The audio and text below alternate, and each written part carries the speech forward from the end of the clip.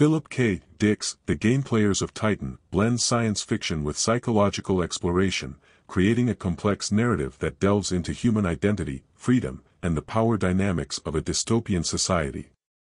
The novel is set in a post-apocalyptic future where Earth is under the control of an alien race known as the Vugs from Titan. These Vugs have assumed dominance over humanity, not through military force but by manipulating societal structures through a strange game called Bluff, which determines ownership of land, cities, and even people. The human population, decimated by sterility, has become increasingly detached from its former sense of autonomy, and reproduction is a privilege controlled by the Vugs. The game itself is central to the novel, functioning not just as a metaphor for power, but as a literal mechanism that shapes the social hierarchy. Human players, most notably Pete Garden, find their lives dictated by the outcomes of Bluff, with their marriages and properties continually in flux. The stakes are not merely material but existential, as losing in the game means losing one's status and purpose. Garden's personal struggles, particularly with his grief over his dead wife and his addiction to drugs, reflect the broader disillusionment of a humanity reduced to pawns in an alien scheme.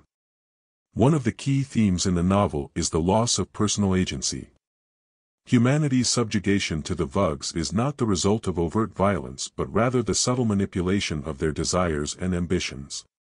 The rules of Bluff, designed by the Vugs, dictate every aspect of human life, including reproduction, which has become a desperate and rare occurrence.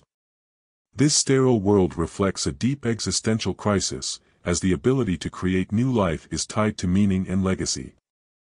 For the human players, winning Bluff offers a temporary sense of control, but it is an illusion since the Vugs are always in ultimate command. The game is rigged in a way that no one, human or Vug, can fully escape its control. Psychologically, the novel delves into themes of paranoia and identity. Pete Garden's interactions with other characters, such as the telepath Joe Schilling and the mysterious Lord Running Clam, reveal a world where the boundaries of self and other are constantly questioned. The presence of telepathy and precognition further destabilizes individual autonomy, as characters are unable to hide their thoughts or intentions. This blurring of mental boundaries mirrors the broader theme of control within the novel. Just as the Vugs control humanity, the individual's mind is not entirely their own. This creates a pervasive sense of unease and distrust, where motivations and loyalties are always in question.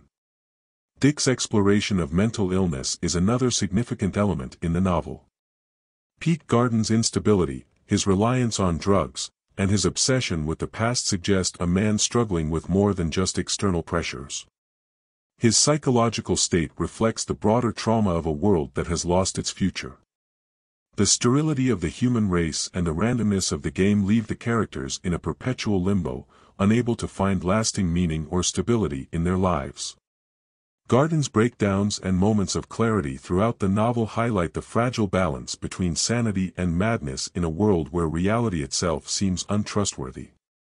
The alien Vugs are not depicted as purely antagonistic but are rather portrayed as curious, even benevolent in their manipulation of humanity. However, their ultimate goals remain unclear, adding another layer of ambiguity to the novel. The Vugs' control is both overt and hidden, reflecting Dick's recurring theme of a reality that is constantly shifting, where the nature of power and authority is never fully understood. The novel leaves readers questioning the true nature of freedom in a world where the illusion of choice is omnipresent, yet the structures of control are deeply embedded. In the end, The Game Players of Titan is a complex meditation on power, autonomy, and the human condition. It challenges the notion of free will by presenting a world where individuals are caught in a game they cannot control, manipulated by forces both alien and psychological. The novel's bleak vision of the future serves as a critique of both political and personal systems of control, leaving readers to ponder the fragility of freedom and the often insidious nature of power.